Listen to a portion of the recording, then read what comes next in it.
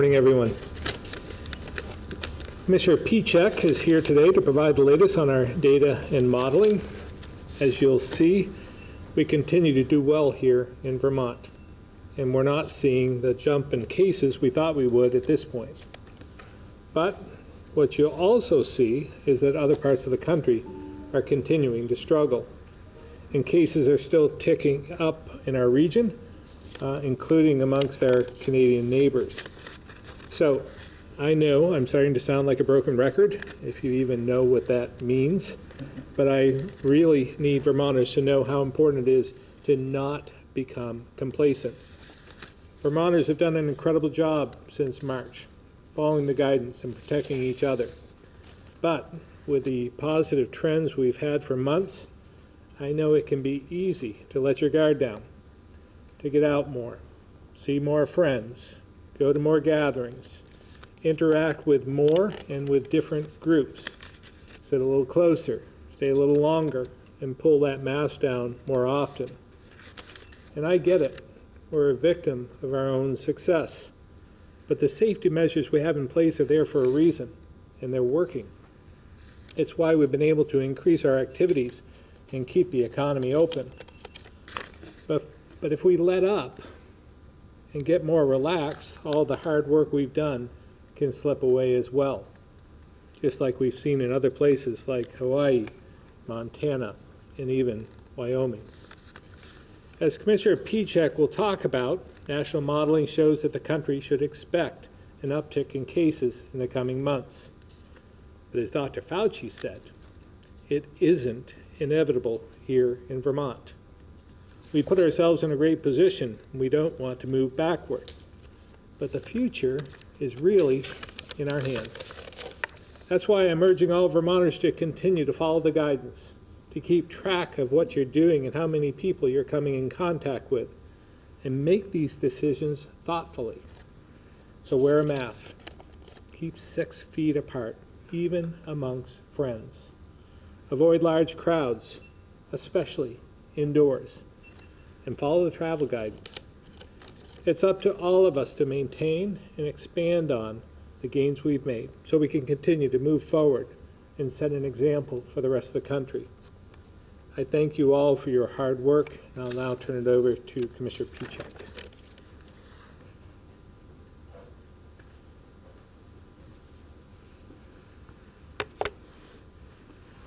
Thank you very much, Governor, and good morning, everyone.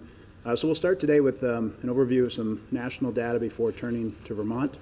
And then we'll also hit on some of the points the Governor made about complacency, some issues that are happening right on our borders and very close to home as well that we want to overview and provide some context on. And then we'll provide our regional update and our travel map update as always. And for those that are interested, please visit dfr.vermont.gov to see our full presentation and all past presentations as well. So as the Governor mentioned, cases continue to be in a good position here in Vermont, but nationally and even internationally, we continue to pass grim milestones. Just last night, the world passed 1 million COVID deaths since the start of the pandemic. We just mentioned that last week had our update that the United States had crested over 200,000 deaths. So this is really a grim milestone for the world, particularly when you consider how many of the deaths in the United States make up the world's count. We see also that the United States surpassed 7 million cases just in the last few days as well. Some good news there. The amount of time it took us to get between 6 million and 7 million did increase gradually, but it's still a very high number and a very quick pace to be continuing to add millions of cases to our count here in the United States. Looking at where these cases fall across the country over the last 14 days, you can continue to see that we have very low prevalence here in the Northeast, particularly in Vermont, with very, very low prevalence. And then you see some parts of the country that continue to struggle, places that haven't necessarily struggled back last spring or over the summer, North and South Dakota, parts of Iowa, parts of Wisconsin, and even parts in Tennessee and Mississippi and Alabama. So there are new places that are emerging as hotspots. They've really been hotspots for probably the last 2 or 3 weeks, but they continue to see new case growth as the rest of the country does see some improvement But we do see, as the governor mentioned, an uptick here in the Northeast, not in Vermont, but around our neighbors that we'll mention in a moment. Turning to Vermont data, again, all very encouraging, all very favorable news to us. We reported from last week another 26 cases. So last week we had 25. This week we had 26 cases. This is the lowest 2-week period we've had in cases since back in late May. So that gives you, again, an indication of how low our case count is, even with K through 12 reopening and higher education reopening. And here's a moment just to pause and weave in this concept of not to be complacent. The last time we had case counts this low, we did see our largest outbreak in the state just that following week. So a good reminder that even though case counts are low, that can change quickly, even in places like Vermont, but as we'll see, it also changes quickly in some other examples close by. Turning to our reopening metrics, these are all, again, trending very favorably. Syndromic surveillance is very low. Our growth rate is very low. We have the lowest 7-day per capita infection rate in the country still. On percent positivity, again, lowest in the country for the last 7 days of 0.15%. That's even lower than what we talked about a couple of weeks ago at 0.20%. So continuing to see a very low positivity rate there. And then in hospital capacity, still good hospital capacity available. No one in the ICU, no one even in the hospital for COVID-19 as of today, this morning. So all good trends there when it comes to our restart metrics. Turning to the testing averages, we haven't talked about this for the last couple of weeks, but I think good to highlight that our testing did increase quite considerably with the start of college, and with many colleges continuing to do periodic testing during the semester, those testing numbers have stayed quite high. Of course, there's also unaffiliated college testing that's going on that's still quite robust as well. And when you look at where we stand in the country on the next slide, both on the y-axis, which is the number of number of tests, and on the x-axis, which is the number of infections, you can see that we rank 4th per capita in the number of tests we're doing per capita, and then still number 1 on infections, and this is during the last 30-day period. So testing is very robust in Vermont, continues to be, particularly when compared to our counterparts across the country. So that all good news. Looking at our forecast, our most recent updated forecast, we see some improvement here, like the governor mentioned. We now sort of crest below 20 cases, somewhere in that 15 to 16 cases. That's the projection out into later part of October into November. That's really taking into account our improved case count as of the last 2 weeks. So again, this incorporates continued higher ed, continued K through 12, and all the increased mobility that we think we'll see associated with both of those activities, but still a rather mild projected increase here in Vermont. And again, we haven't seen that increase yet, so that's a favorable sign also. So with all that good news, we just want to hit on some points here about avoiding complacency, because there are areas very close to home that are struggling currently with the virus. But first, let's start with a projection, or a couple of projections that we have nationwide. So IHME is one of the modeling organizations that we follow and partner with. Another modeler who is independent, GU. These are 2 different models here that we've presented. One goes through the beginning of the year, and the other goes through the beginning of November. But they both tell a similar story, which is that cases nationally, this is not in Vermont, but nationally, are expected to rise as we get into the colder months of later October, November, and as you can see on the IHME chart, into December and the beginning of January. So as the governor pointed out, this is going to be a challenge that we're going to face across the country and here in Vermont. If we don't continue to do all the things everyone's been doing so well, we have the risk of falling into this trend, but this trend is not inevitable. We can avoid this certainly by continuing all the good habits that Vermonters have exhibited since the beginning of the pandemic.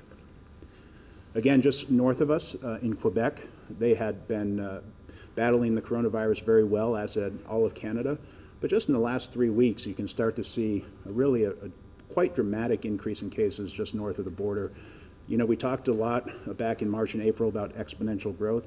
And when you kind of look at this trend here, you look at the number of cases week over week, they're getting pretty close to that, with cases almost doubling on a weekly basis. So this is approaching the levels that they saw back at the height of the pandemic back in April and March. So something really to keep an eye on. They're starting to implement measures to slow the growth, asking people to stop socializing, to stay at home. They're not canceling school, they're not closing businesses, but they are taking initial steps to try to slow the spread. So again, I think just right north of us, I mean, touching Vermont and Quebec, you can see that cases can rise quickly, particularly as things start to open up and we become more mobile. So all the more reason to stay vigilant on those main principles that we've been talking about. And just to hit on another example that is again close to home, just over in Maine.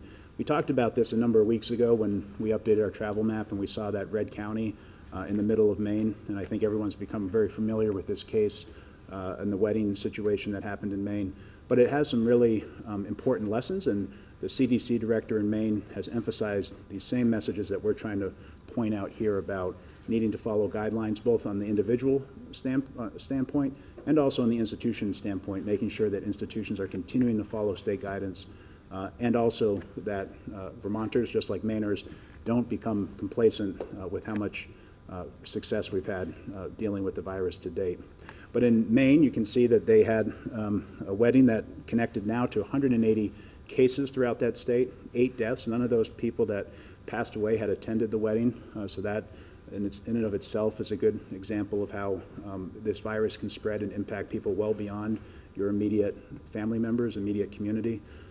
Now, much of the situation is in York County, that southern county in Maine. You're seeing that York County is growing at rates that are really much more significant than the rest of the state, and even a particular town in York County where the pastor from that wedding lives is seeing quite, specifically quite significant growth over the last 2.5 weeks.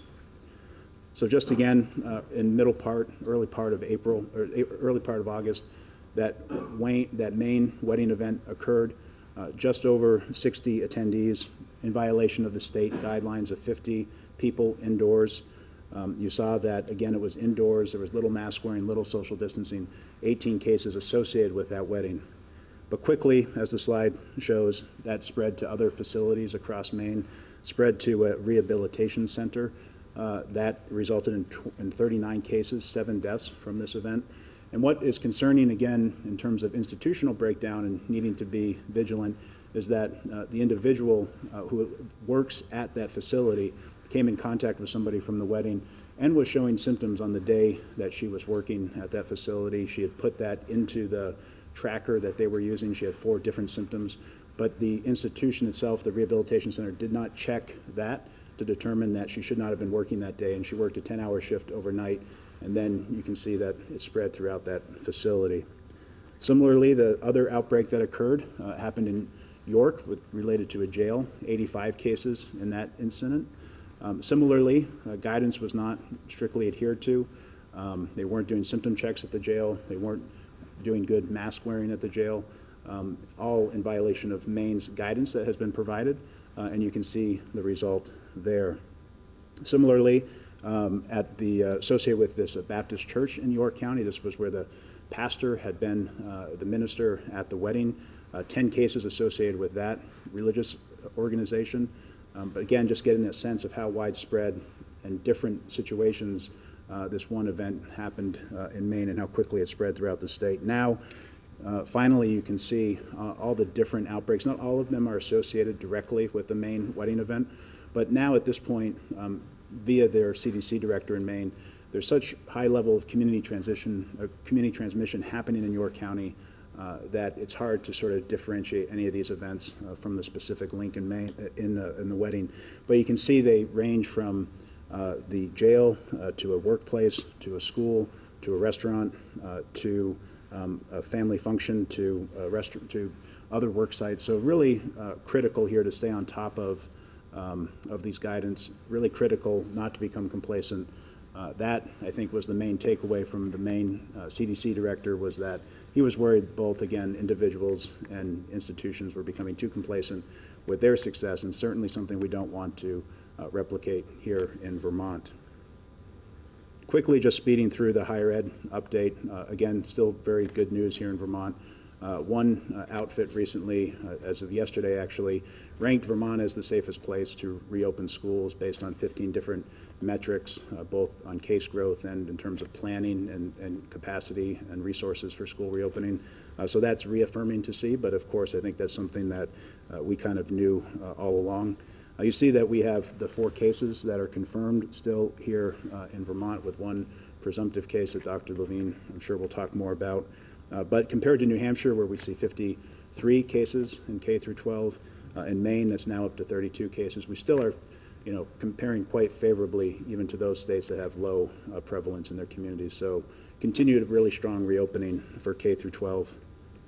Looking at higher ed, 24,000 new tests conducted since the last time we provided an update, 4 new cases reported, and you can see from the beginning over 81,000 tests conducted in the higher education reopening for about 47 positive cases, so very low positivity rate, and again continued success there on the reopening. Looking again to New Hampshire and to Maine, you can see that we are very favorable compared to those 2 places as well, but all are very stable, again reinforcing the message that if you have low prevalence, you can safely reopen your schools and your economy as well. Quickly going through the regional data, again, we mentioned cases are increasing across those neighbors around us, particularly in Quebec. We saw an increase of about 19% week over week of cases.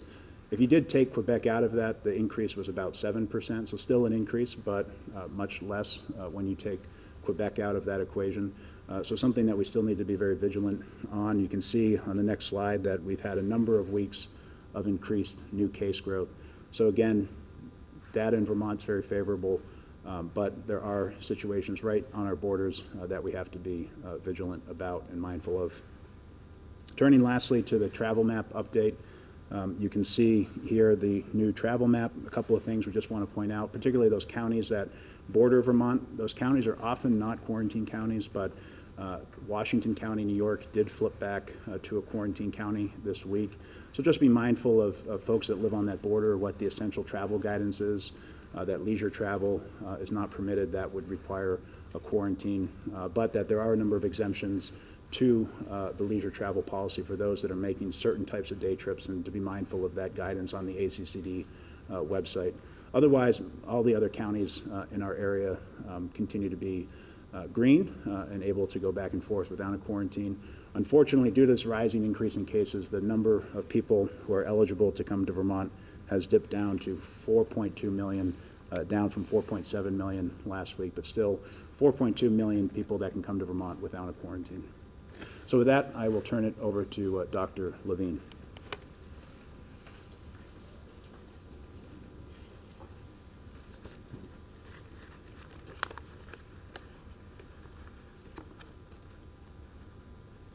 Thank you, Commissioner Pichak. Lots of messages to reemphasize and reaffirm in that presentation. So the world did just pass 1 million deaths, as you heard. Unfortunately, the United States, which accounts for only 4% of the world's population, accounts for 20% of those deaths, in the 203,000 range. Vermont continues to be without an additional death in the last 2 months at 58, and we are at 1,749 cases as of this morning. Interesting tidbit is that our lab has performed almost 280,000 tests from nearly 162,000 people. I wanted to start with testing in my remarks this morning. The White House yesterday sent a letter to all state governors about Abbott Laboratories Binax Now rapid point-of-care tests. These are antigen tests. They're performed on a card, just like a pregnancy test would be, looking for a band of blue, though these are not self-administered tests. These are done at a clinical setting. In the next 7 to 10 days, Vermont will receive 12,000 of these cards, and sometime by the end of the year, 180,000. Keep in mind, I've always said that antigen testing will have a role in Vermont, and we will be releasing a health alert notification to the clinical community before the end of the week regarding these tests. The government has been appropriately trying to prioritize the tests for surge areas originally and for what they are terming, in that overused term, vulnerable populations. In this case, they're referring to long-term care facilities. They're referring to populations that are more vulnerable to the disease, like Native Americans, and even at campuses of historically black colleges and universities. There is new guidance from the Centers for Medicare and Medicaid in our country right now regarding testing, but as well as visitation policies in long-term care facilities. And it's envisioned that some of the utility for these new tests will be in such facilities to enable them to comply and to have results back in a very rapid turnaround, certainly less than 48 hours. We envision that the cards may play a role in those facilities as well, and there'll be further guidance coming out regarding their use. You've heard me speak previously about the fact that these tests can have false negatives because they're not necessarily as sensitive as some of the PCR tests. However, when they're used with periodicity on a frequent schedule in testing facilities, not only long-term cares, but other settings potentially, the reliability does increase. One also has to keep in mind when using these types of testing, what is the prevalence of the disease in your setting? And currently in Vermont, with what Commissioner Pichak has just presented in such a low prevalence, one would risk, again, both false negative readings, but also at times a positive reading may actually be a false positive because the pretest probability of that test being positive was so low in our current setting. So just whetting your appetite with that, saying we are not going to throw away these cards. They will definitely be used in Vermont, but they'll be used with a significant amount of guidance. You saw a little bit of the data on our schools and our colleges and universities, and I want to just reaffirm that again, we are really not having much more than a plateau in cases in those settings, and that the reopening has again continued to go very well. This was the day we typically have our phone call with all of the colleges across the state, and things continue to go well with regard to students and cooperation with the testing protocols.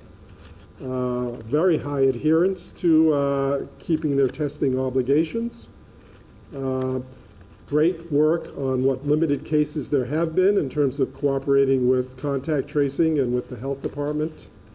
And also in those settings, now feeling like there can be some discussion about what about the next semester and some planning to begin in that process.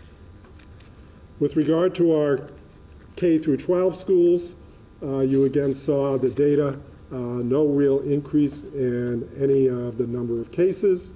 One recent case in Caledonia County that is positive by antigen test. We expect perhaps today we'll know the result of a PCR test that was ordered for confirmation.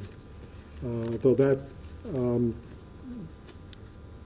that test result was still regarded as positive when it came to the behavior of the health department and the behavior of the school regarding interpreting it as positive, doing all the appropriate contact tracing, making all the appropriate decisions regarding classes in school. And that's really the model we have that's working well in Vermont, working very closely with superintendents, principals, school nurses, and making sure that each case is treated individually and all of the right things are done. The response of our team has been swift, and people affected are able to then do what is needed to allow us to continue to contain and prevent the spread of the virus.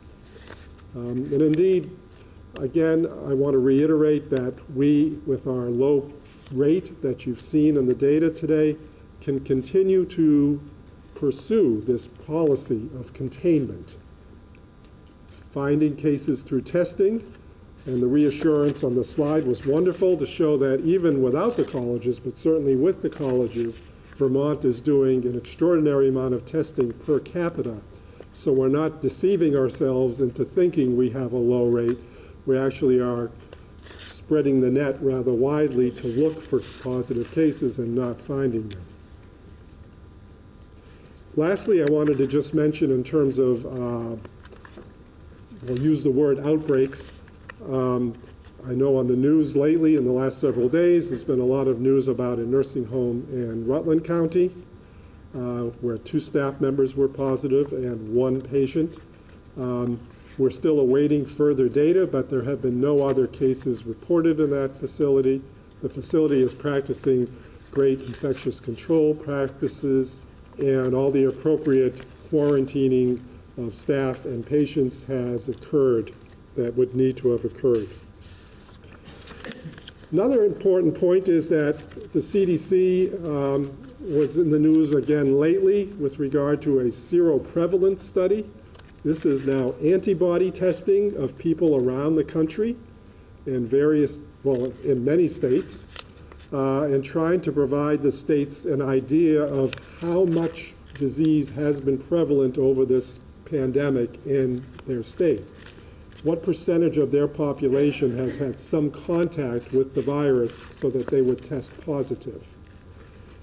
Their data for Vermont was very reassuring because it came out to be less than 1%, again amongst the lowest in the country. There were rates that were upwards to the high teens and low 20% in that survey, depending on places that have had a lot more surges with the virus. The rate that they found was very compatible with a rate of a study I talked about several weeks ago, performed in concert with the University of Vermont, where the rate could be estimated from the sample size that they chose to be approximately 2%. So again, very, very low. I raise that because, first of all, in states like Vermont, it means that we are doing our job in terms of being very, very careful, and our population is successfully avoiding a lot of contact with the virus. But because of that, and because so many people are not becoming ill, they are still susceptible to the virus. And that's the reason we continue to advise everyone to do all of the things we advise you to do every time we stand up here, and have this dual policy of being very careful and doing everything you need to do and awaiting a safe and effective vaccine that can then begin to help us with that rate of how many people will be immune to the virus. I won't say anything more about complacency because that has been addressed well today.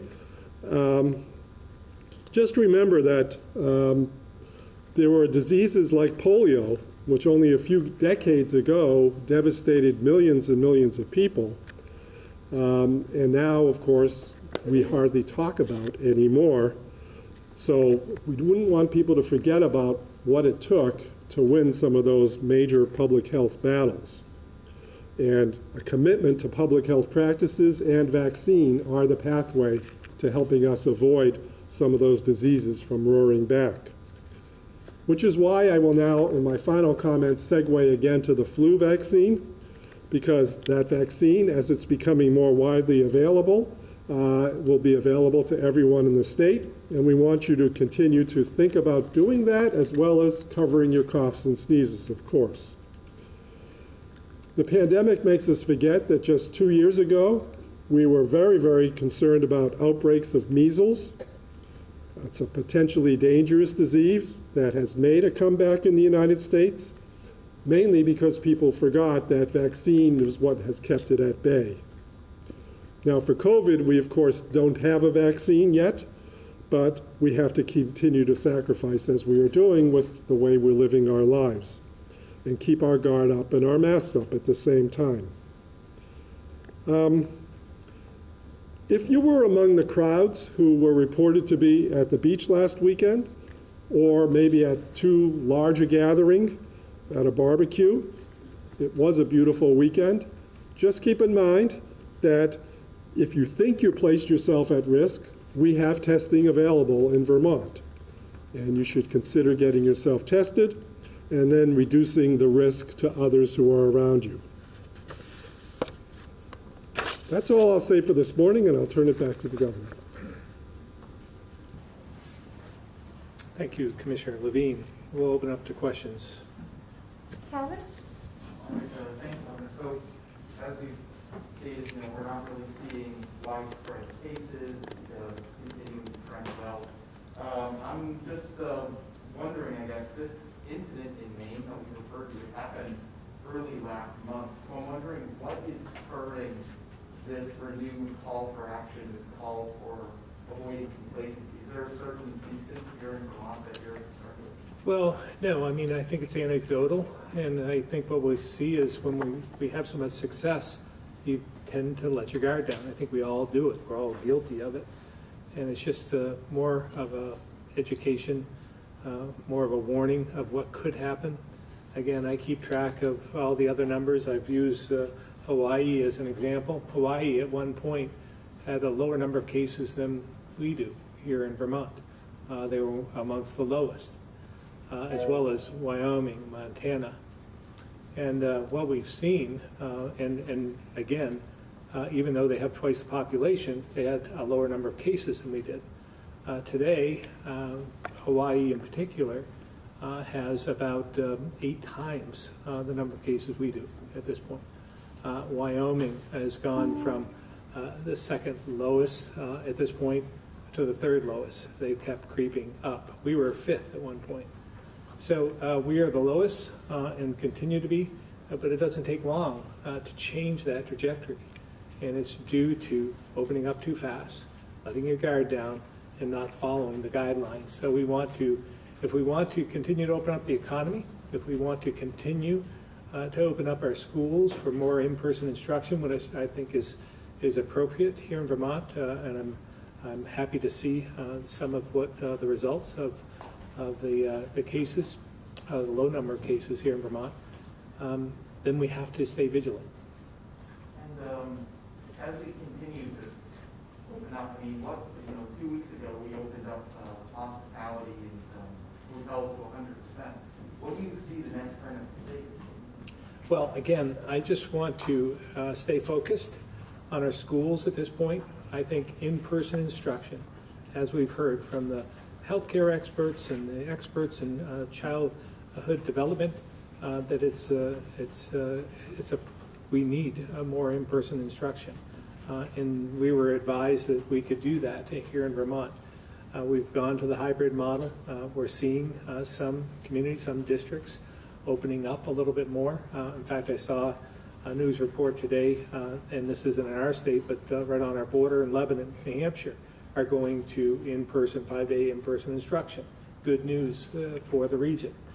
And so I think we'll stay focused on that, and at that point determine where to go next. But obviously in the hospitality sector, restaurants, as we know, are going to, some of them are getting by having outdoor dining. And as the temperature decreases, we're going to have to come to grips with the fact that we need to provide something for these businesses to do. So we may look at that sector next. But again, at this point, our focus is entirely on education and providing for more in-person instruction. And I guess this last question, well, on the economy, so much of our tourism dollars come from Canada, of course. They're still seeing really big spikes there, as Commissioner Pichek showed us. I'm wondering if and when we have a vaccine, and this might not even be your decision, but I mean, what would be the threshold for opening up the border, and what would that look like? How quickly would that happen? Yeah, I think it's going to be a shared agreement, obviously, with the United States and Canada. I don't know if the states are going to have all that much say in this. At one point, Quebec and Canada was in a better position than even we were, or at least mirrored what Vermont was doing. And now they're seeing an escalation of cases. So again, we would want to make sure that it's safe for both countries, and hopefully it will be happen in the near future. But we do rely on trade as well as tourism, and the ski season is coming up. So hopefully we'll all get back to somewhat normal in the very near future. Stuart? Is there any talk about, Governor, about taking temperatures and stuff at the border in either direction? You know, I think that's more of a question, again, for the CDC and our federal partners in terms of what they will do when the borders do open back up. I remember earlier accounts of seeing temperature checks in other countries throughout the world. So I don't know if that will be one of the requirements, but certainly we want to make sure that everyone is healthy when they cross back and forth, regardless of whether it's the flu or the coronavirus. On the public school reopening, 4 cases across our state so far, and that's tiny compared to New Hampshire, for example. At what point, I mean, how are child care hubs protected when you have such low case counts in our public schools after 3 weeks? At what point does it become justifiable to really move to 5-person instruction? Well, I think, you know, we to be clear, the advocates, Dr. Levine and the health department had advocated for in-person instruction before we opened up. So I think it's more viable. We've proven that it's safe, and I'm hopeful that more districts will follow suit. You're trying to convince superintendents? Well, I think we want to convince them by watching the data and the science. And when they become more comfortable, when parents become more comfortable, when teachers and staff become more comfortable and see that it's safe, that they will follow suit. But we knew we had to prove ourselves. I think we are doing that as we speak. So hopefully there will be more that will go to 5-person or 5-day instruction. Lastly, Governor, are you going to watch the presidential debate tonight? And if so, are you listening for anything? You know, I'm hopeful. I have a debate myself tonight, and then I have all my day-to-day activities and so forth. So I'll do my best, but I have a lot of homework when I go home at night, and tonight will be even more complicated. But I hope to watch some of the debate. But you might be able to resist. Yeah, that's right. We'll see. Steve? Governor, I was just wondering about the controversy, well, or lack of that, of the food box distribution contract being given to out-of-state companies versus the in-state companies, and there seems to be some pushback on that, less and less service. Yeah, obviously, this has been a beneficial program for Vermont and Vermont farmers in particular and local producers. And we're hopeful there will be still the same contract with the same provider in-state, but they don't have to utilize products from in-state. We hope that the provider will continue to use some of these local farmers and local entities and local products in the near future. But yeah, I share the concern of the congressional delegation in this regard. All right, moving to the phones, we'll start with Ed at the Newport Daily Express.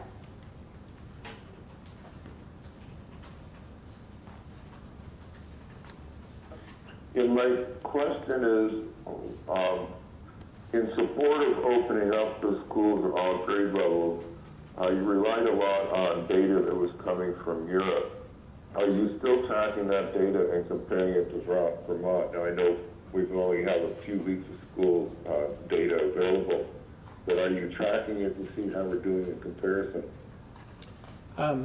From my standpoint, I might ask Mr. Pichek to also fill in some of the gaps. But from my perspective, it's really watching our own data at this point, and that's what we have to go on. So we're doing amazingly well, as was Commissioner Pichek had stated. There was one entity that said that Vermont was in the best position to have in-person instruction 5 days a week, and we feel the same. We felt that way before the schools open, and we feel that way even more convincingly today.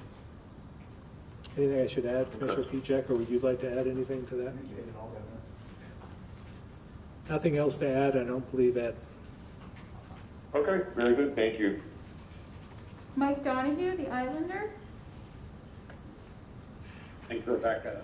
Governor, wondering your reaction to the protesters in Burlington turning it up a notch by confiscating copies of 7 Days newspaper in Burlington, Winooski area, setting fire to newspapers during one of the nightly protest marches along the Church Street Marketplace last week.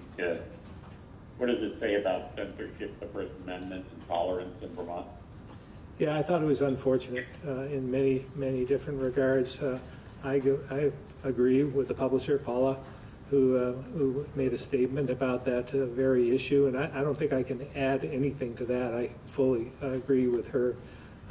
Seems to be, you know, it's ironic in some respects that they would do this, which is exactly what they're protesting against. So censorship isn't good, and in fact, it may have backfired a bit because I believe they just published more copies and more people probably want to read the story.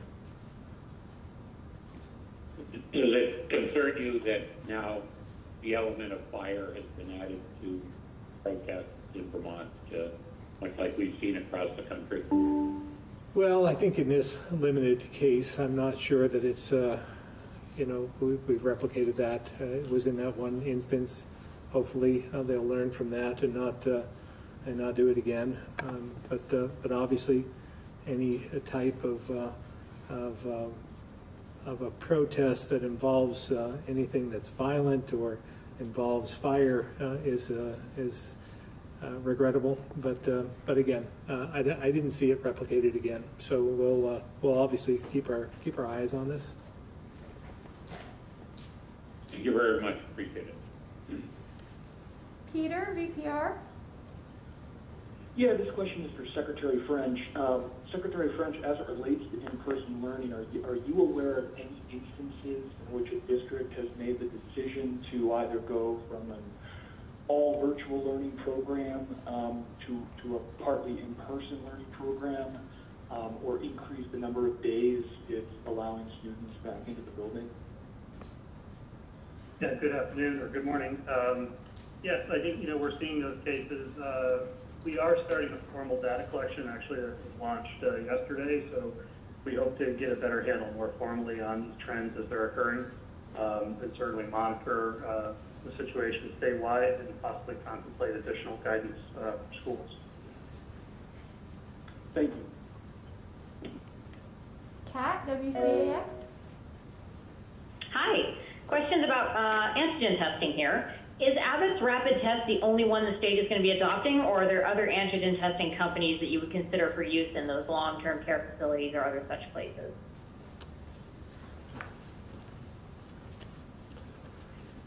Good morning, Kat. I mentioned the ones I mentioned because that's what the federal government is widely distributing and providing. I believe they've also previously sent a limited number of Kydell antigen test platforms. These are the more traditional. You take a sample, you run it through the machine for 20 minutes and get a result, as opposed to the cards I was talking about, where you don't actually need a machine, you just need the cards and someone to observe the sample collection. There's already been opportunities for facilities to have the Kydell machines if they wanted to use them. But the fact is, they're both antigen test platforms, so the same guidelines would apply to either. And can you elaborate on what those guidelines are going to be to the facilities that, get these Abbott tests? Yeah, I can't give you all the details as they're being formulated and discussed within our Agency of Human Services and Department of Health, but suffice it to say that when these tests are used in a screening mode, as they would be used in these facilities, they should be used with, as I said, some periodicity, some regularity, so that you're not just doing a one-time screening and then a month later coming back and doing it again, but you're doing it once a week, perhaps even more than once a week. That increases the reliability of the results you're going to get. Now, if you have a nursing home located in a county that's having a big surge of activity, or the nursing home itself has had some cases, and you're wanting to more regularly understand everyone there, or just test somebody who happens to have a runny nose on the likelihood that they may or may not have COVID, that is also a good use for these machines. So when a rapid answer is needed in a setting where your probability of getting a positive result is higher because the surrounding area has a high prevalence or because the facility itself is now having increasingly higher prevalence of condition.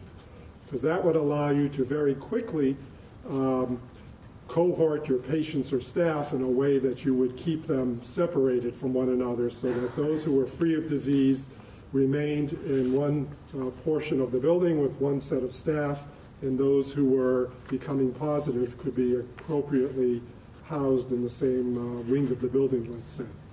So they do have utility in those settings. And because I know I have several families who've been asking me this about rapid testing, if it is something that a family could commit to regularly doing, if, say, their elderly spouse wanted to visit their partner who was in a long-term care facility, if they could commit to a, once-a-week test, would they be allowed that, or is that just staff only? Yeah, that would be a use that, at the present time, I would not be sure that we would want to suggest become a routine for such a family. Again, we're not looking to provide a level of false reassurance. We want to be totally reassured, because the last thing we want to do is introduce any potential infection to a building that we're trying to protect in all other ways. So at the moment, I would want to say that that is not a use that we've explored further, nor has it been one that's been recommended to us. Okay, thank you. Lisa, Associated Press. Hi, thanks. This is also a question for Dr. Levine. Just want to clear back to the Rutland nursing facility. So how many of the test results have come back? You're still waiting for some results? I can't give you a number on the number that we don't have a result on. All I know is the testing has been facility-wide. So when we have results, we'll know that they're based on a denominator that's pretty much the whole facility. And the staff were getting tested one day and the residents another day. So we shouldn't expect to know both at the same time. Okay, and that's ongoing right now? Yes, yesterday and today, actually. Okay. Okay, thank you. And those are being done at our state labs, so we will have the results in less than 48 hours, depending on when they arrive at the lab. All right, thank you. Greg, the County Courier.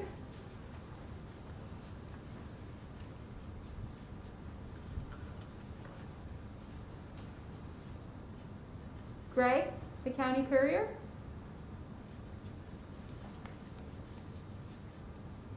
Last call, Greg.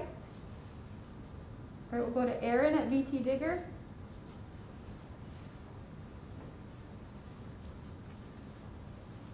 I was I was hoping maybe Dr. Levine could talk about this new data from the CDC on how older children seem to get COVID at a higher rate than younger children do.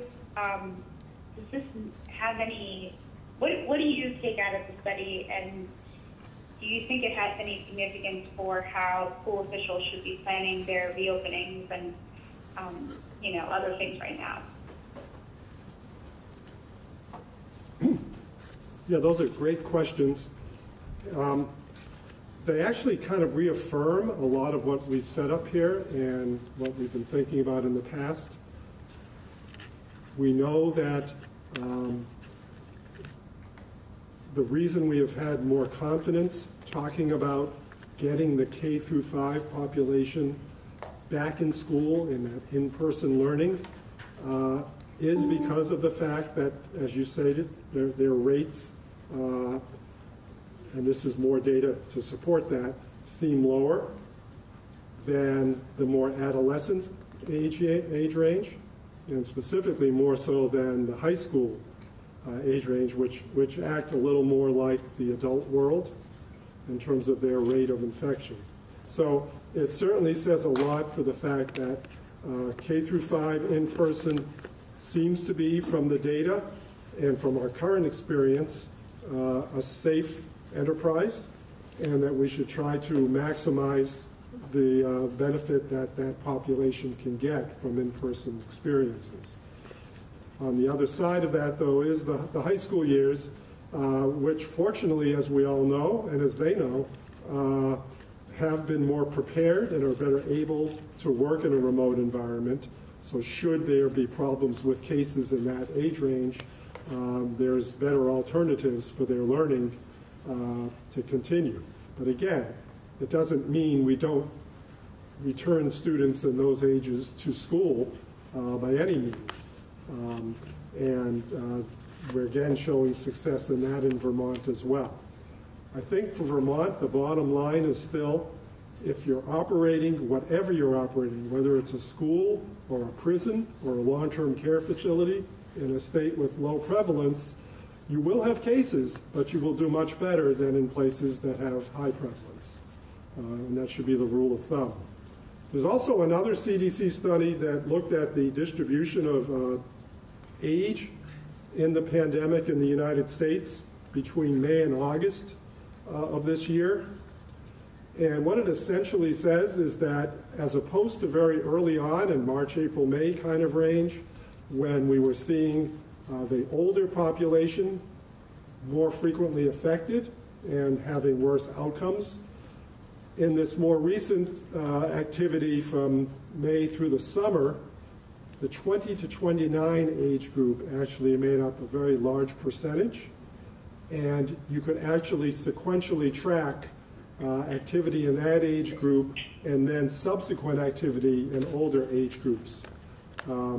Again, just reinforcing what we all know, though, that is, no matter what age we are, we all need to really do our best to try to conform to the guidance that we've been talking about with physical distancing and masks, etc. Because the entire population benefits, and that's really, really important focus for us all to have. So just as kind of a point of clarification, I noticed that there haven't been any new school-based cases last time we talked. Has there been any evidence of transmission of cases in schools from those few cases that we have? Thank you for letting me make that really important point. Thus far, we have not seen any evidence for transmission of COVID-19 within schools.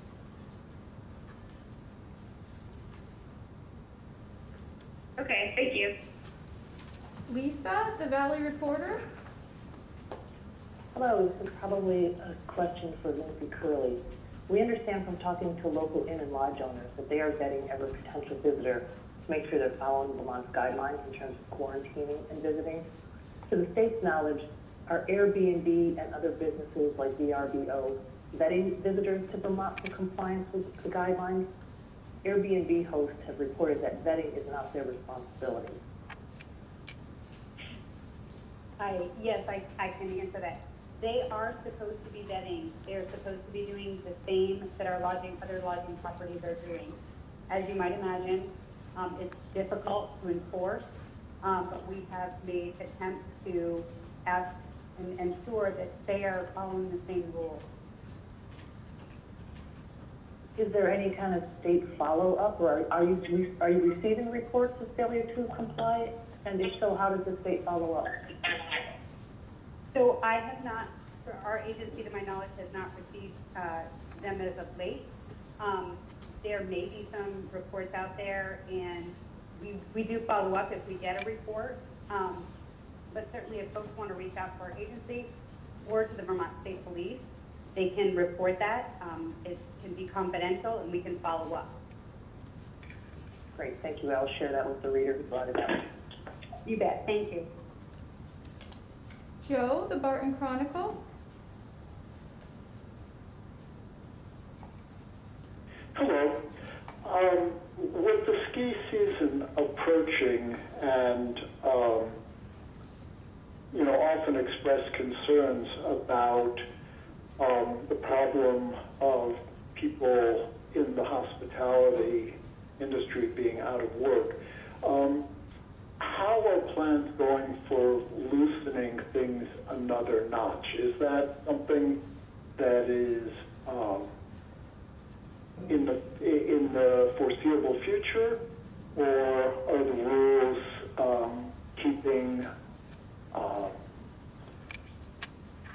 public spaces down to 50% going to continue indefinitely? Well, again, Joe, we want to open up these sectors as quick as we possibly can when it's safe to do so. Right now, our focus, as I said before, is on schools, more in-person instruction. We want to get through that hurdle first, but we are continuing to have discussions with the ski industry to see how we can help them in some way in order to do it safely. So we'll be looking for some of the restaurants and trying to adopt guidance that would help in that regard. But until there's significant change and watching the modeling from around the region, we've seen where there's just an increase in the number of cases that are starting to surround Vermont. So I'm a little concerned. But again, we'll continue to do everything we can to help these entities survive through this winter season in order for them to thrive in the future. Given that the answer appears to be that nothing can be done while the number of cases in surrounding states continue to rise, or at least don't fall substantially, is there any prospect of additional help in the way of unemployment support for people who are simply out of work through no fault of their own? I know that it took a long time to get the $300 thing off the ground, and that there were limited funds there. Is there any prospect of any help for people beyond that? First of all, Joe, I just want to make sure that everyone understands that our travel guidance provides that somewhat protection. And as long as everyone follows the guidance that we have in place, even from other states, the safer we'll be in Vermont. So I don't want to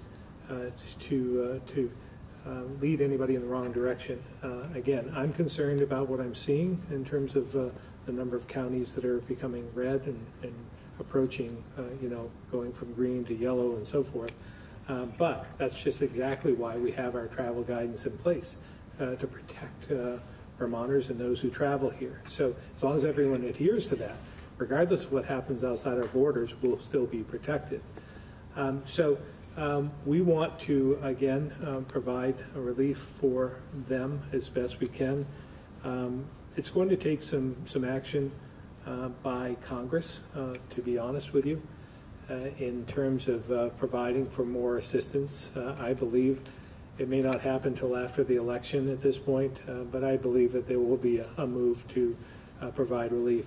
Now remember, initially it was actually the president who moved forward with this extra $300. The other $600 program had just lapsed, and Congress did not take action.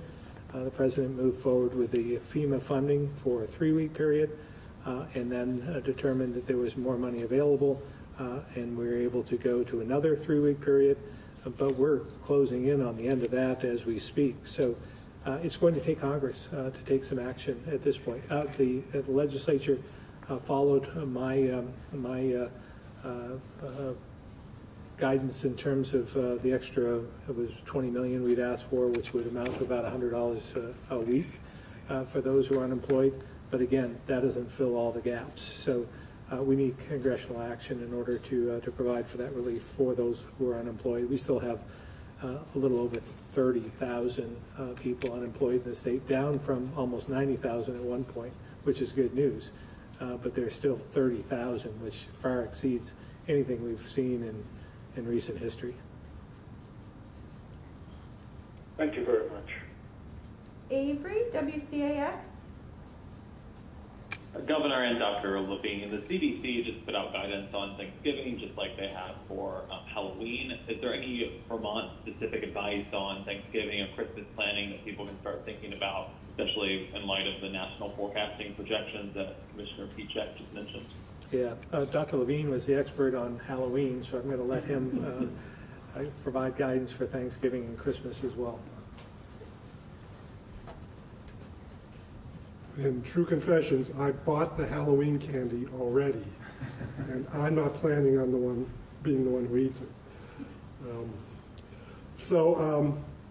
I think, frankly, it's important that the CDC came out with guidance for those 2 holidays, and people do want to start making plans. But I do think we should be a bit circumspect as we do that and think about what the governor just said. There's a lot of data in the region around us which we're concerned about. If you layer that on top of the traditional concerns about the colder months and people congregating more indoors, I think, frankly, for me to say too much about those 2 holidays at this point in time would be a bit premature, and I wouldn't want to steer people wrong. The people who are going to fly here to be with loved ones are still going to be under the same constraints no matter what I say today, depending on what region of the country they're coming from. Our quarantine rules aren't changing at all with regard to that. But in terms of just, how people can behave during those times, it'd really be too early for me to comment on at this point. I mean, my hope is it would be like Halloween, the way we're planning, where our prevalence rate is still very low. We don't advise kids to get into huge parties or their parents to sponsor those huge parties for kids, and that we don't want them to go around house to house in huge hordes that are all next to each other, much smaller groups. But, I don't want to say too much more about the other 2 holidays. Just want to be cautious and be able to advise based on the data, not advise based on my hopes for those holidays. And you mentioned briefly the quarantine requirements, just the general travel requirements, including the quarantine requirements. So you don't foresee any changes to that, as people typically like to get away to warmer weather in the winter, or just general holiday travel? Well, again, I don't think anything's really changed in what we're seeing around the country, or the outbreaks that we're seeing in all different parts, other than in the Northeast and in Vermont in particular. I don't see our travel policy changing in the near future. Quarantining when you're coming back into Vermont, obviously we don't have much to say when you travel out of Vermont, but when you're coming back in, still it's a 14-day quarantine period, although you could test after a 7-day quarantine to get a test at that point. Thank you both. Andrew, Caledonian Record. Yeah, good afternoon. This is for Dr. Levine. Can you further explain the situation at the St. Johnsbury School and the differences in the test that produced what you're labeling the presumptive positive versus what I presume is the PCR follow-up?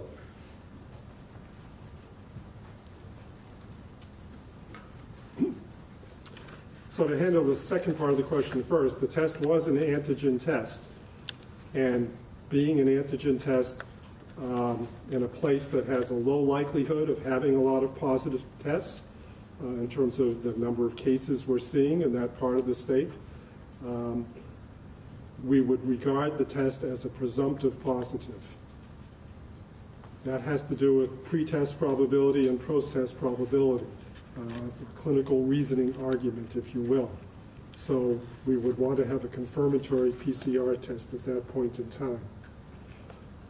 There's not much more to say about the situation at the school because, like I said, we're regarding the test for the purposes of what we do in public health as a positive test until proven otherwise.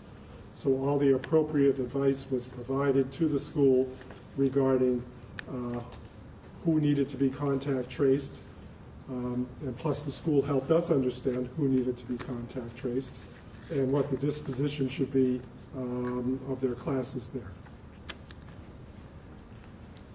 So is it entirely possible that this test may have been a false positive? It is possible. Yeah, I wouldn't want to say any more than that. Right. And was this antigen test the same test that was involved in the situation in Manchester back in mid-July that had all of those positives, but in the end PCRs didn't find nearly as many? I don't know what platform the test was performed on, so I can't really answer that question. There's literally only 3 or 4 in the country, so the odds are good that it might be the same test, but I can't say. And not the specifics of this case, of this test, but where and why could someone get an antigen test in the state at present? How?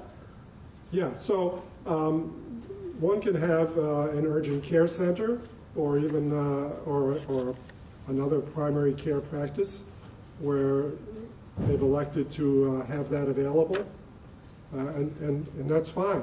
You know, we're not saying that that's a problem at all. It's always going to be in the use of that test, not having the test or not having the test. And you know, and that test, you know, we envision that test could actually be useful even in a hospital setting. So there are some of our hospitals that are in our critical access scheme that don't have PCR testing, but still need to make a decision once a patient arrives at an emergency room and might be admitted as to should they be treated as potentially COVID or not. And that test would be very useful to help them triage that case right at the point of care. So, you know, again, we have no fundamental problem with having antigen testing available across the state. And that's why we're putting out the health alert notification this week so that the use of that test is what we focus on, not having it or not having it. And the results of the follow-up PCR, you expect those may be available as soon as today? I would, yes. For the case in St. Johnsbury? Yes, I would. Is it possible for those results to be made public prior to tomorrow's report, if they do come in? If they're known during the course of the day today, that will be listed as a positive case in our daily report. Okay, thank you. Tim, Vermont Business Magazine. Hi, Governor. I just have a question for Suzanne Yen, but first, FYI to Dr. Levine. I was in a convenience store yesterday, and it was the first time since the beginning of the pandemic where everyone was wearing a mask. So I thought that was pretty impressive. And also the $100 you mentioned, the state providing in the UI benefits, is that started to go out, or when do you expect it to go out? We haven't technically received the budget at this point, the bill, so it has not been signed, but we haven't even received it. Okay, but it's in there, so people can. Yeah, but we haven't. We haven't put it into place at this point, right? Okay, so if they got the other 300 from FEMA, then they could expect that extra. Well, I think it's you know, to be honest, I'm not sure that whether we're going to backdate that, or it's going to be starting at the point where we run out of the 300 and just go to the 100 at this point until Congress acts. So I'm not sure at this point. Okay, well, that's good to know. For Secretary Young, the revenue report came out on last Friday, and I know the data is a little mixed up because of the pandemic, but the August numbers for the personal income tax actually look pretty good, and I was wondering if you had any further thoughts about what that says, and if there's any, can you see any trend going forward, or why that might have been? Excuse me. Thank you. I had to get off mute. Yes, the trend in August for the personal income tax, that was one category of tax that led the rest in terms of coming in over target by about 16 million, I believe, or 17 million in the general fund. After we accounted for the deferred taxes. So you're right, it is a little topsy-turvy in the last 2 months because of the deferred 20 revenue. I think it's too soon to tell exactly, why that is happening. Our economists are basically, advising that we get through these 2 months of revenue reporting that has been sort of turned on its head because of the pandemic, and take a closer look at September and see if these trends, this trend against target continues. Mostly in the general fund, most of the receipts that overperformed were in discrete, almost like one-time categories such as the estate tax, the fees, some fee receipts that we were catching up on since the pandemic, and some of the healthcare revenues that came in a little higher than target, and that accounted for most of the overage compared to target in August. Well, that's why I asked about the personal income tax, because it's still important, but it's also noticeably up as well. So that's why. All right, thank you. Yep, thank you. Guy Page.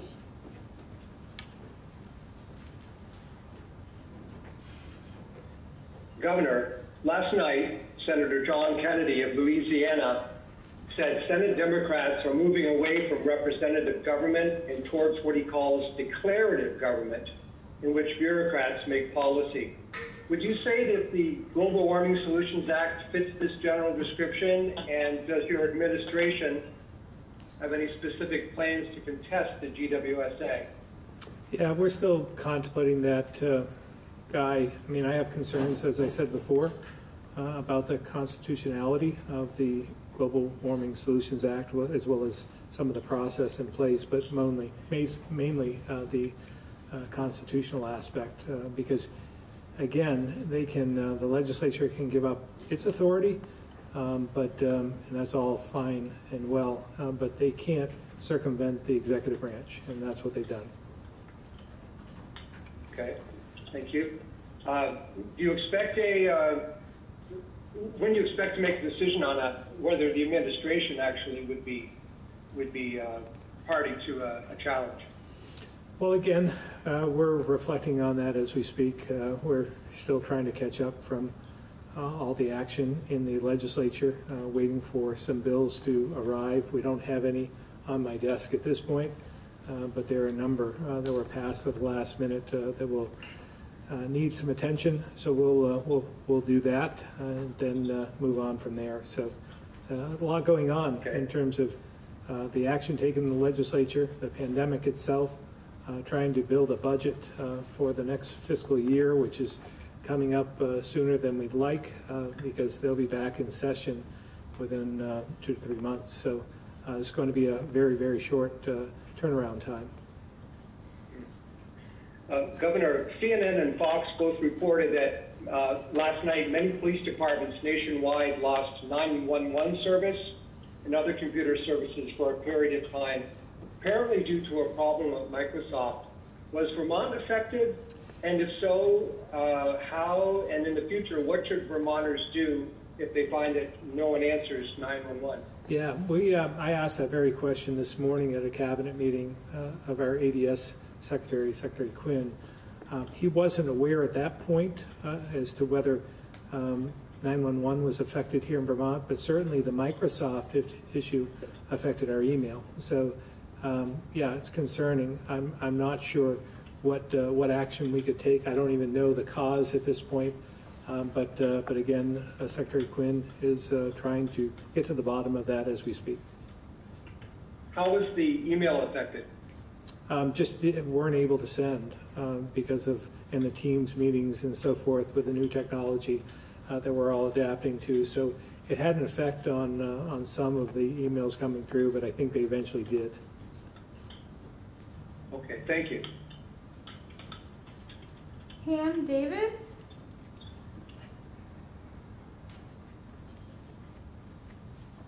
This is a question for Dr. Levine. Dr. Levine, we've got some very good information today on the whole antigen field and what it looks like now and how it's going. I have 2 questions to you.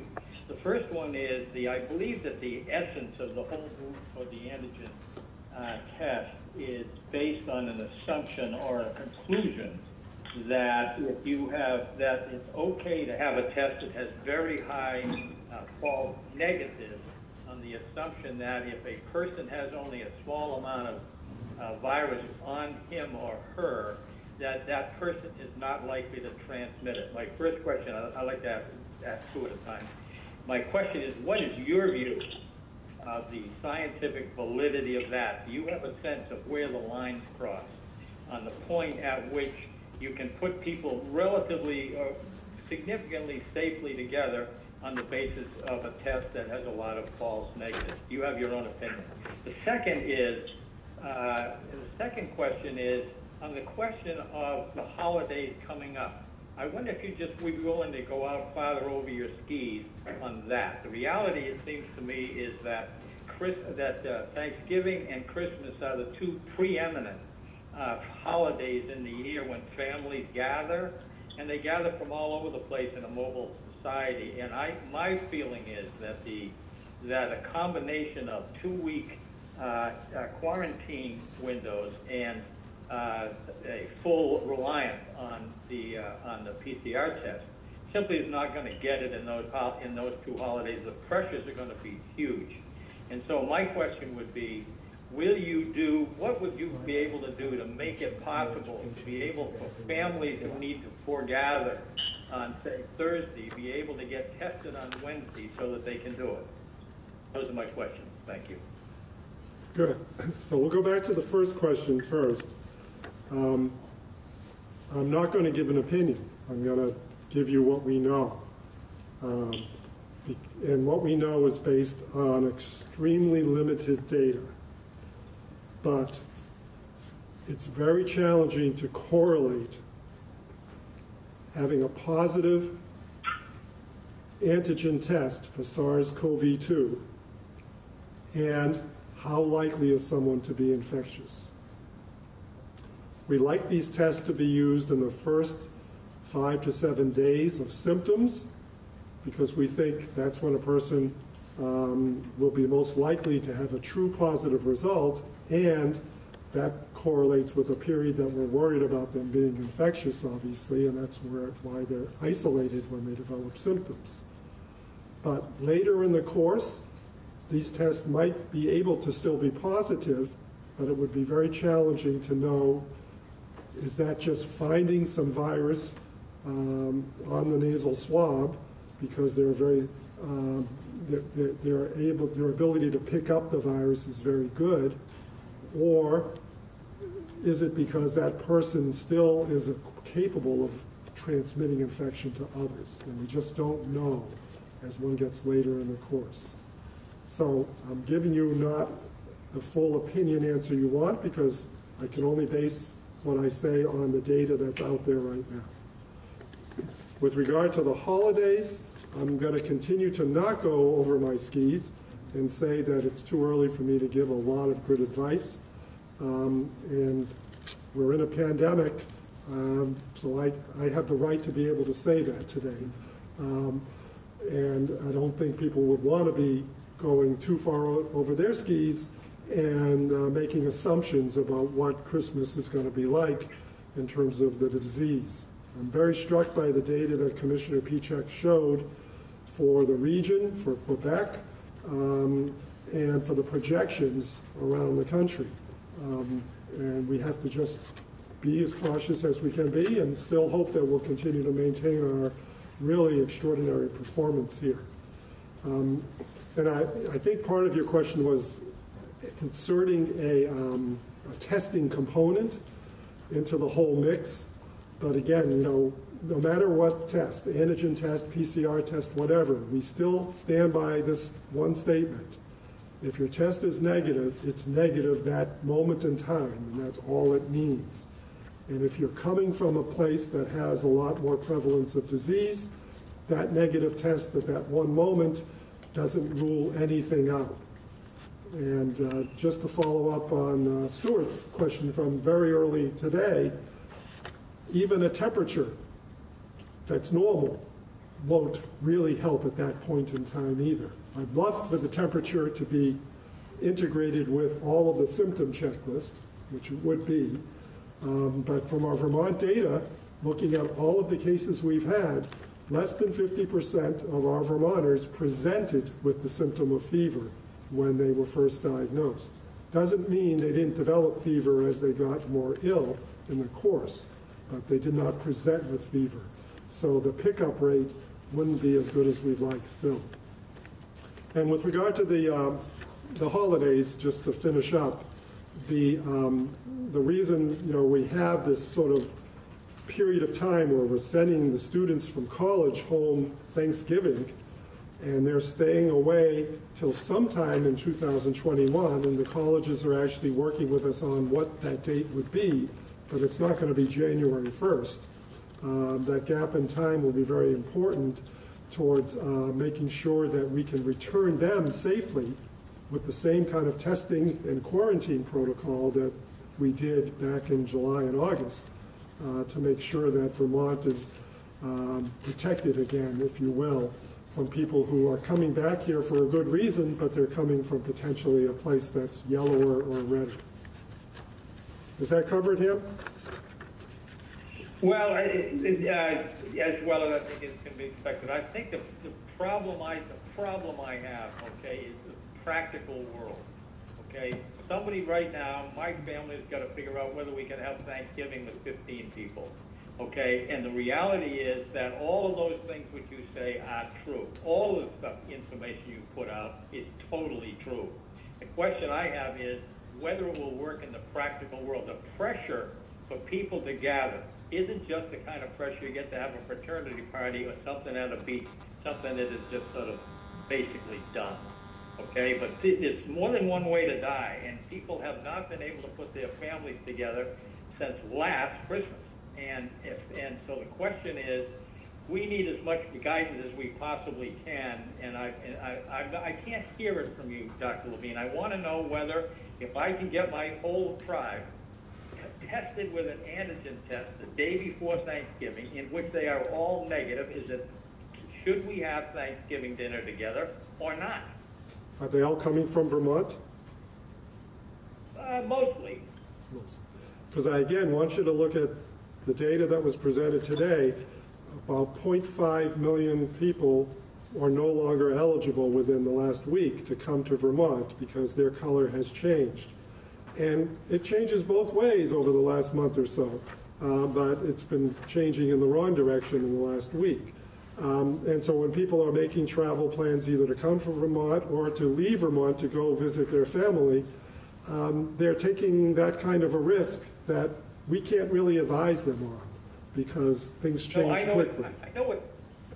I know we're taking that kind of risk. The question is that the question really is, can the risk be managed intelligently by an antigen test?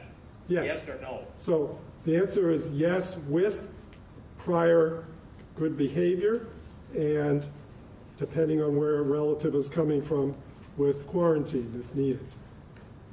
The combination of those two would be wonderful. Having just the negative test to allow them to come sit around the table could be falsely reassuring. So I just have to put it out there. We got to move on to our next question. Now I've got it. Thank you. Okay. And Ham, if it makes it any easier, you can take me off the list to reduce that from 15 to 14. Steve, NEKTV?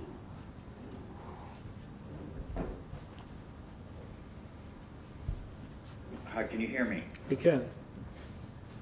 A quick one for the doctor and then one for the governor, if I may. Earlier, the IHME was referenced for their modeling. Hasn't some of their modeling proved to be like wildly inaccurate since this whole thing began?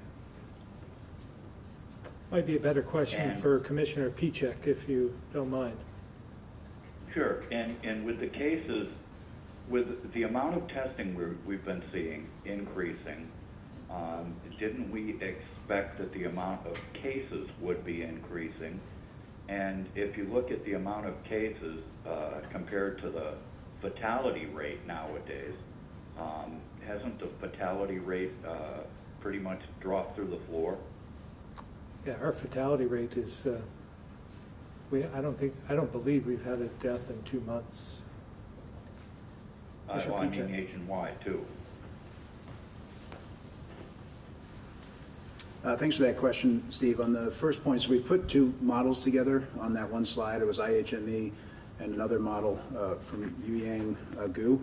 And we did that because you are right that it's important to back check your models. And we do that on occasion, and I think we've mentioned that we work with Oliver Wyman quite closely, and they do that same analysis as well. And the two models that perform the best are the Yang Gu model and the Oliver Wyman model, sort of consistently over time. IHME has had to revise their forecasts as things change fundamentally about what they know about the virus or what is happening in the country, new information that's come in. But I think they both are telling the same message. Again, one that's been the most reliable model, backdated, back-checked by the CDC and others, and the IHME model saying that cases are likely to increase in the fall. Sure, thank you. And one for the governor, if I may. Go ahead, Steve. Governor, with the, hi, thanks. With the Global Warming Solutions Act, I guess this question is kind of existential, but David Attenborough was on 60 Minutes last Sunday, and he was basically saying that humans are ruining the planet. And I remember during the 70s when zero population growth was, kind of like mentioned and for sustainability. I think we did that in Vermont, by the way. Yeah. Well, I mean, if humans are ruining things, wouldn't it be a good idea to go from a dynamic model to a static model where, I mean, even if your average family had just 2 children, that it would help with sustainability, yet not blow holes in the labor force? Well, again, here in Vermont, we suffer from a shortage of people. We have a workforce shortage that was pre-pandemic that will continue. We have such a low, our population is receding, not advancing. So we have the opposite problem with maybe some other states. So I wouldn't advocate for that here in Vermont. We need more people. We have fewer kids in our schools and fewer workers for the workforce, and it hampers our ability to grow the economy. So in terms of the Global Warming Solutions Act, though, again, I agree with the goals. I mean, I think climate change is real, but I think we can have an effect on that. And I think the sooner we get to electric vehicles, sooner that we get to more electric heating and so forth, the better off we're going to be. But particularly in the transportation sector, which is arguably, I've heard two statistics, somewhere between 45 and 60% of the carbon emissions are from transportation. So the quicker that we can get there, the better. And another quick one, regarding JP up here, a good portion, I'd say maybe almost 50% of their ski traffic is from Canada. And if the border's not reopened, is there any way that we might be able to keep them in business somehow? Well, we certainly hope so, Steve. I mean, that's what we've been trying to do throughout the pandemic, is trying to give grants and so forth, economic relief to the businesses here in Vermont so they can survive throughout the pandemic. So we'll be watching, obviously, that. We've given money to ski areas. There's money in the budget, I believe. I think it held that there's money for the ski areas, which should be helpful. But again, we might have to look for other ways to create more traffic. If the border is not open, maybe there'll be some from other states coming from safe counties throughout the region who would like to explore JP, who haven't before, because it's a beautiful place and great skiing. So we'll have to try and do whatever we can to support them. And it's never crowded either. Well, yeah, not right now, but we hope that will be a problem in the future. All right, thank you all very much. Thank you. Courtney, Local 22.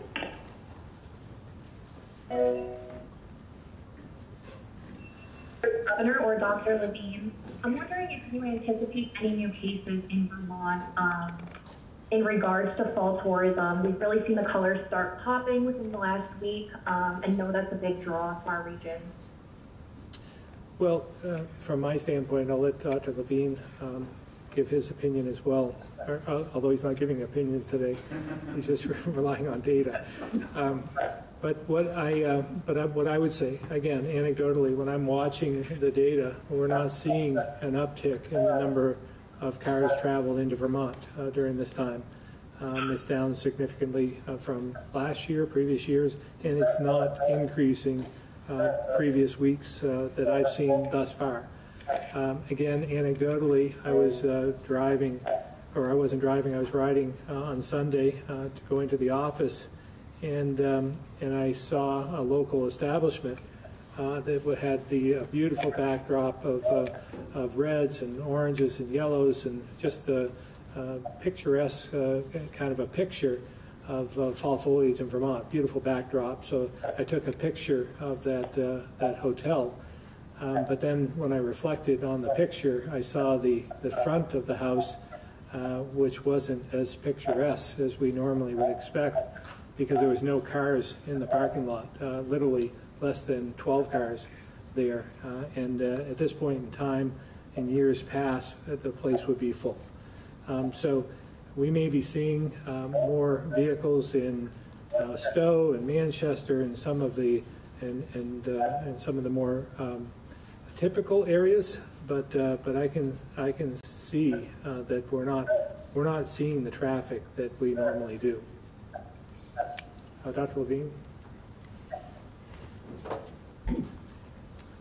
The major observation I've had is we seem to be having an earlier peak. It's not even October, and so much has changed already. So I think we do get a lot of our tourists in the beginning of October, thinking that that's when the peak is, and maybe it still will be in select parts of the state. All of our planning that we've done in terms of staffing up our contact tracing workforce and testing capability is really based on the fact that we've reopened schools, reopened colleges, and have a foliage season. And we always regarded them as a group. hard to sort of say the biggest impact will be on one part of those three or another. So I'll give my opinion. I still think that they could have an impact, but I'm hoping if it has a reduced impact, it's not because no one came, because we're certainly not telling them, don't come because we're afraid you're going to ruin our numbers. Still not, we want them to come, period. Since I'm at the mic, I just have to make a teaching point in regard to Ham Davis's question again regarding testing his whole family with antigen testing to see if they can sit at the Thanksgiving table. That is an example of the one time we don't want to see antigen testing used. A one-off situation where you have a bunch of people who have not been tested at all on a regular basis, none of them have any symptoms, coming to a place where there's a low rate of disease. That's where antigen testing, if it's going to have a false negative or a false positive, will be more likely to have that result.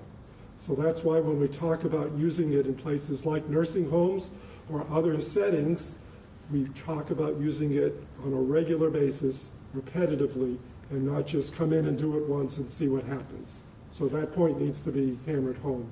Thank you. Alec, News 7.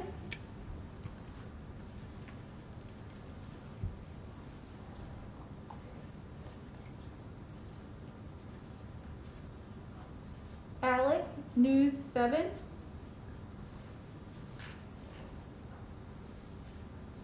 *6 to unmute.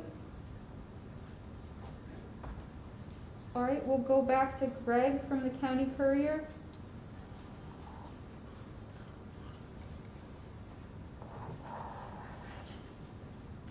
Governor, can you hear me? We can.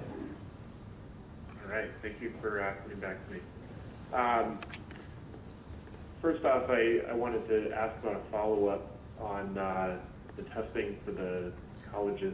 It looks like we've had many more tests being done than students that are attending in person. Are they being tested multiple times?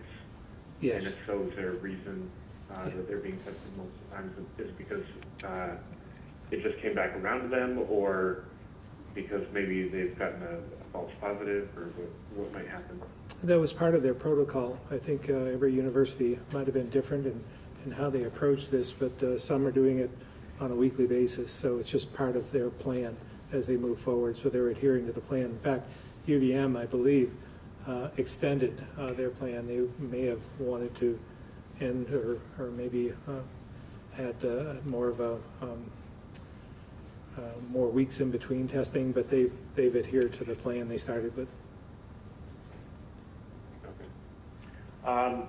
I've seen moving on here, I've seen a concerted effort on social media this morning to contact your office to support the newest Act 250 reform bill and encourage you not to veto it.